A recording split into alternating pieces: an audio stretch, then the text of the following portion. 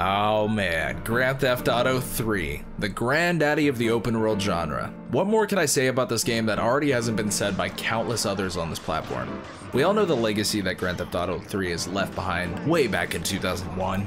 It revolutionized the open world genre in gaming and inspired many other developers in what an open world game could be. But if you've ever gone back and tried replaying GTA 3 nowadays, you'd probably be turned off by how rudimentary the game could be and how difficult it could be at times as well, especially towards the late game, with Rockstar's notorious difficulty spikes that they like to throw at you towards the end game. And hell, Rockstar's deflated edition that they shit out just over a year ago at this point didn't really help much in that regard in terms of difficulty, with there now being a shit ton of bugs that weren't originally present in the game because Grove Street Games, the devs who Rockstar decided to give the keys to instead of, you know, doing it themselves, they thought it would be a great idea to use their crappy mobile ports as a base for these quote-unquote remasters. And all it did was ruin the reputation of a company that we've all grown to trust over the years. But one GTA fan by the name of Rob, or Moonboy as they're known on YouTube, had the genius idea of not only taking the task of subtly remastering and expanding many different aspects of Grand Theft Auto 3, but also making the game 3 times harder for both speedrunners and casual players alike,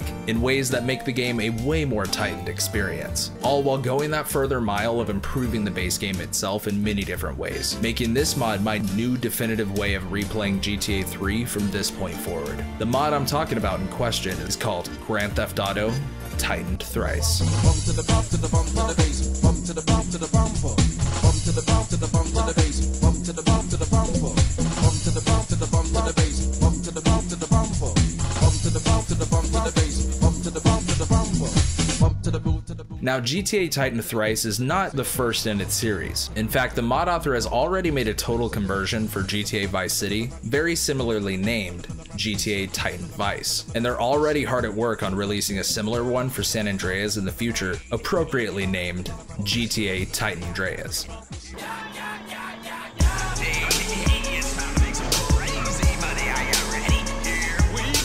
And they're not only named this way because it makes you feel like you have a tightened vice grip around your metaphorical balls the entire time you're playing, but the gameplay is tightened up dramatically, and not only requires quick thinking on the fly during a lot of its redesigned missions, but was very much designed with speedrunners in mind, with some missions having to be beat in completely different ways than you might have remembered how they were done before. Now, if you've ever tried replaying GTA 3 in recent years like I was talking about before, you'd probably be wondering why the hell anyone would want to play a harder version of this game that was already pretty difficult to begin with. And I honestly thought the same thing when I first saw this mod.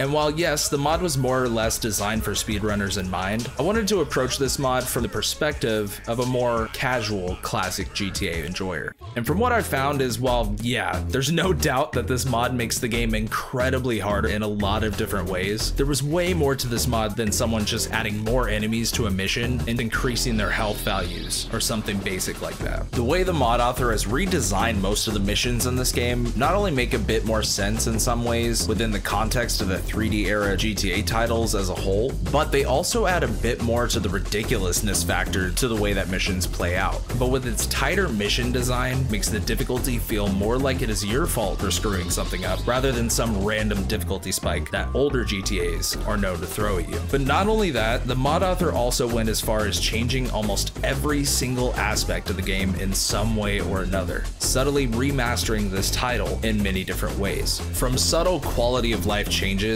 by having pre-installed fixes in the mod, like things like the widescreen fix, silent patch, and even Project 2D to prevent loading times and increase the draw distance in the game. But they also went as far as changing up the location of every single pickup in the game, from things like weapons and armor to police bribes, as well as every single hidden package in the game being moved to a different spot in the map. Plus, now throughout certain points of the story, Claude's going to be able to unlock new outfits to change up his look every now and then, meaning Claude is not going to be running around in the same old outfit for over 2 weeks straight.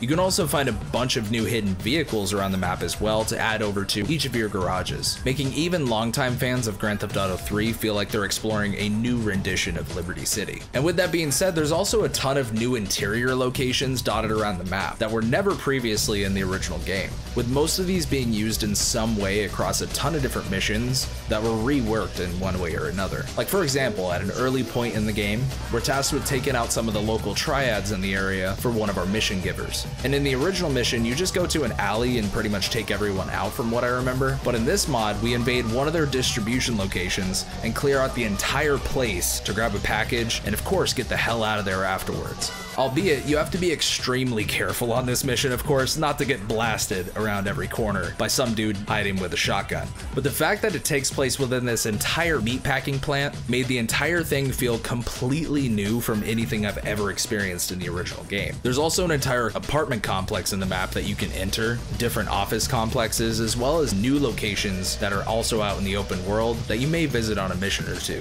And all of these small additions to the game's open world expands and enhance things way more than Rockstar's petty attempts at expanding and enhancing their own titles recently. He ain't lying. And it's honestly commendable how far this mod author has gone to completely change up the gameplay experience of Grand Theft Auto 3. And trust me, this is barely even scratching the surface of what this mod has to offer. I haven't even talked about some of the other missions yet, but don't worry, we will get there eventually. There's also a lot of other new stuff that's added to the game, like even new gameplay mechanics that you'd see from future GTA titles. Like the ability to shoot out tires and even break the windshields of vehicles to shoot inside of them.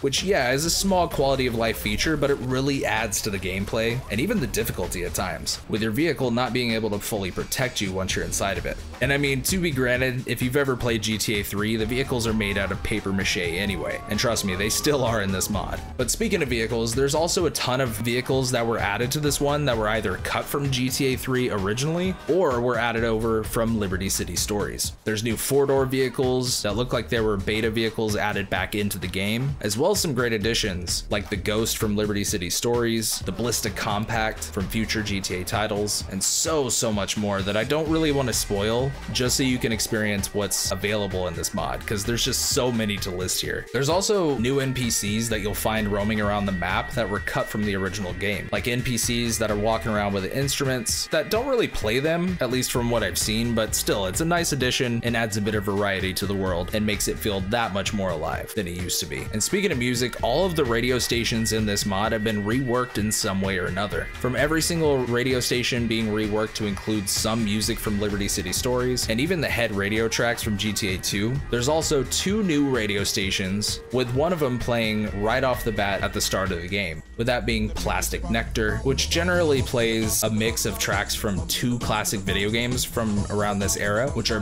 Bumble and Lego Island Extreme Sports. And honestly, this station is just a bop. It's definitely become my new favorite. And then there's also Bang Radio, which I think is just a joke radio station. Pretty sure it's just the mod author singing different songs just to avoid copyright. It's hilarious. You have to check it out. Just come along, baby, take my hand.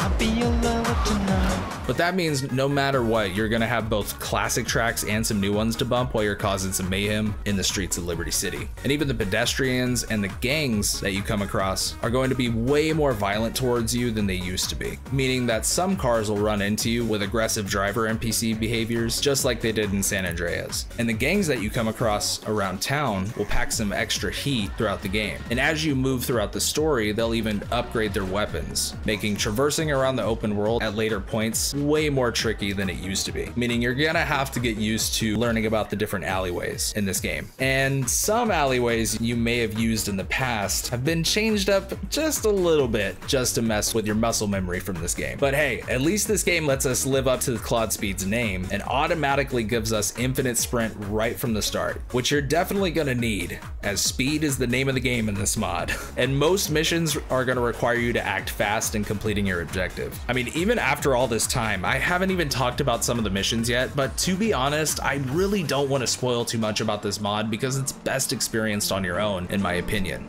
But I do want to mention at least the starting mission, just to kind of give you an idea of how many things have changed up just on the starting mission alone. And that, plus the visual spoilers I've had throughout the video, should kind of give you an idea as to how many changes there are throughout the story. So let's check it out. Right from the very start of the game, you're gonna notice a ton of changes that not only up the ante and the challenge quite a bit, but they do so in a way that actually fits within the context of the game's story. I know a place on the edge of the red light district where we can lay low. But first, let's find a change of clothes. My hands are all messed up, so you better drive, brother. somehow just works. And for example, right from the very start of the game, after the bomb goes off on the bridge connecting the first two islands, instead of just driving 8-Ball back to his apartment to get changed and then head over to Luigi's bar and, you know, be completely safe while we do all that, we instead need to first get a change of clothes before heading back over to 8-Ball's apartment. And uh-oh, guess what? We of course have a wanted level, which would make sense. We just escaped a prison transport bus. So while we're driving around town with a wanted level, we need to find and steal one of these laundry vans, which, by the way, the laundromat is owned by the local triad. And once we find one and both get in the van, the triads from this point will now be hostile towards us for the rest of the game.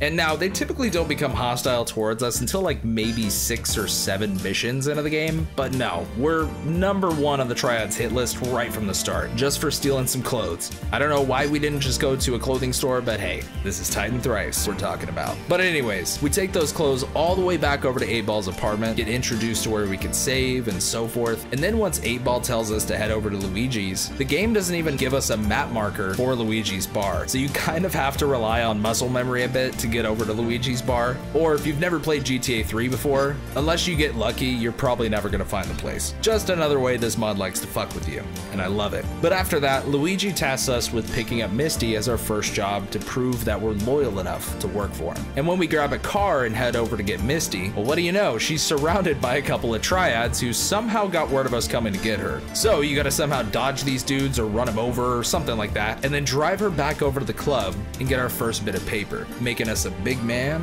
with a big W.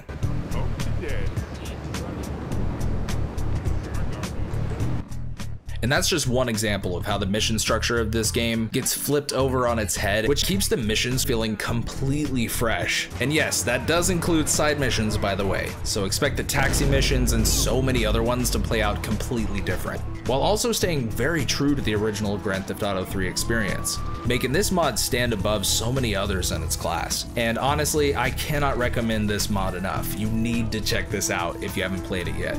Also, I wanted to give a huge shout out to English Ben, the incredible speedrunner who's been with the GTA community for quite a while now. They made an incredible mission guide for this mod that can really help you out if you get into a bind on some of these missions. And it honestly helped me out a couple times here and there. So big shout out to them. And also, of course, a big shout out to the mod author Rob, of course. Go check out both of their channels. I'll leave links down in the description down below. And if you want to keep up to date on the progress for the upcoming Tightened mod for San Andreas, then definitely go follow Rob's channel and subscribe to them as well if you want to keep up with the progress of that mod, because it definitely looks promising so far. And while yeah, this is not only just a mod that makes this game more difficult and even more ball-bustingly harder than it needs to be, it still feels like a true love letter to Grand Theft Auto 3 and just the classic 3D era titles as a whole, and even speedrunners of the classic GTAs. And I feel like it doesn't get enough love, and I'm honestly really excited to go back and play Tightened Vice and see where tightened'reas goes in the future. So if you have an original copy of GTA 3 on PC, or have them on Steam, shitty Rockstar launcher, or can acquire them in some random way, and just a little bit of brain power to follow the installation instructions, I cannot encourage you enough. Play this mod. It is such a great time, even if it can be infuriating at times. The amount of dedication put into this project to reinvigorate something new into this title makes it stand out amongst so many other total conversions out there for this series. And also, in case you're wondering, you can add more mods to this as well, which is why you probably noticed my vehicle's camera moving around throughout the video. And look, I just can't stand the original vehicle's camera, so don't judge me. I'll add that mod down in the description too if you need it. Anyways, if you have made it this far, I really hope you enjoyed the video, and consider subscribing if you're interested in seeing more mods for other games in the future. Who knows, maybe I'll cover Titan Vice after this one and check it out. And hey, leave a like and let me know down in the comments if you played this before or not. I'd love to see if anyone else has seen what is in store with this mod, and I'd love to hear about it, so let me know in the comments below if you beat it or anything like that. Anyways guys, thank you so much for watching this video. I gotta go get back over to some Starfield and of course getting work done on my next video, but I'll catch you later. Blado out.